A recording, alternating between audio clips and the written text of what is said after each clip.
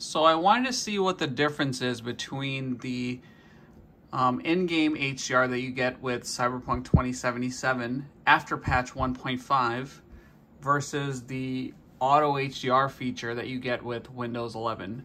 Now, prior to patch 1.5, the Auto HDR actually worked very well for me. I was using it for quite a while, and it was much better than the in-game HDR. The in-game one was completely broken. If you tried to enable it, your black levels would be raised to a point where it just looks like the image is completely washed out. So just for reference, this display has a peak brightness of approximately 1100 nits. And as you can see, Auto HDR is currently enabled. So in order for Auto HDR to work, you have to make sure the in-game HDR is disabled. So let's go ahead and launch the game. So basically what I'm gonna do is I'm gonna take a series of screenshots to see what the difference is between Auto HDR and the in-game HDR now that the game has been patched. So let's see here how it turns out.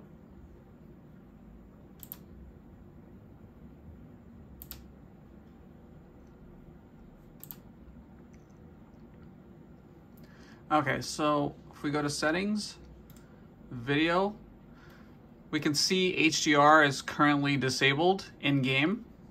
So currently the game is using the Auto HDR feature provided by Windows 11. So I'll load this scene here.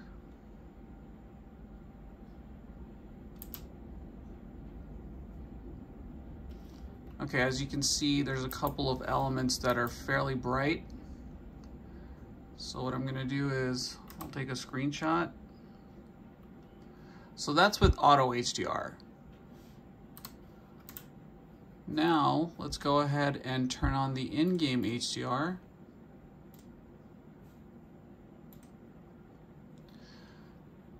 So the tone mapping midpoint, I set this to 1.5.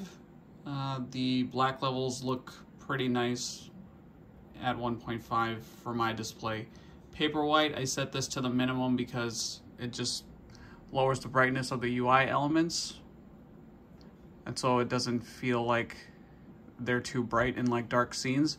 And then for maximum peak brightness, this is where it gets a little weird. So if I were to set this to 1100 nits, some of the peak brightness in scenes goes way past 1100. So I actually have to lower this to 950. But for example, if I set it to 1000, and let's go back into the game. So the same scene, I'll take a screenshot here.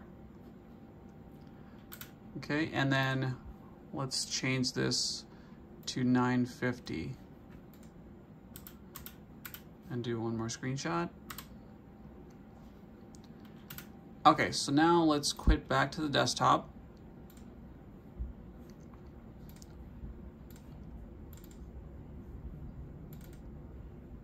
So I took 3 screenshots.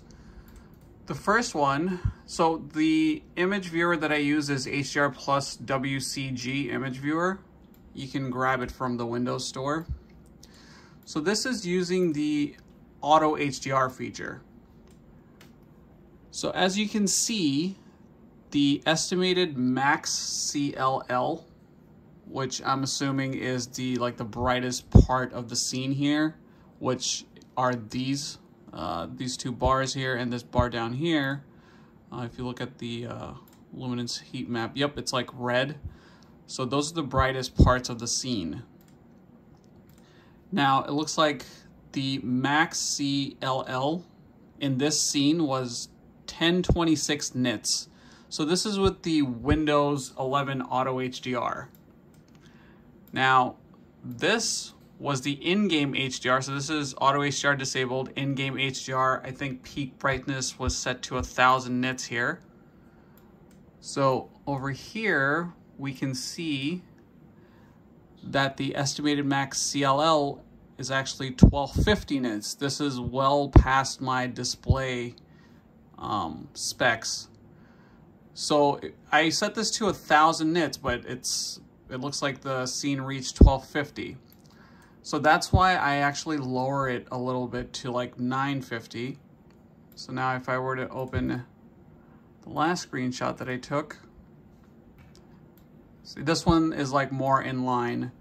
Estimated max CLL, 1190 nits. It's a little bit above my peak luminance, but I think that's fine. Like, you're not missing out that much detail. It's close enough. But the main thing I noticed between the in-game HDR and the auto HDR is that the black levels in the in-game HDR are actually much better than the auto HDR. So this is the auto HDR scene here. Let me see if I can show it. I don't know if the camera will be able to capture this. Let's maximize that. Okay, so this is the in-game HDR. And this is the Windows Auto HDR.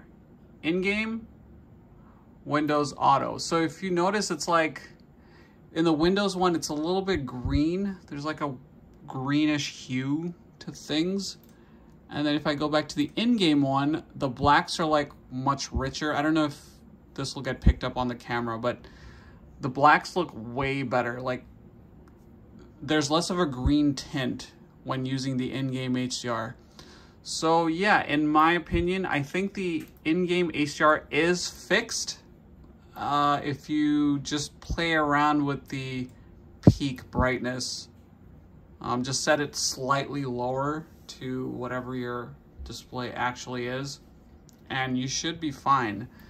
This looks really good, like way better than it ever has. So I do think, yes, HDR is fixed for the most part. So yeah, that's pretty much it.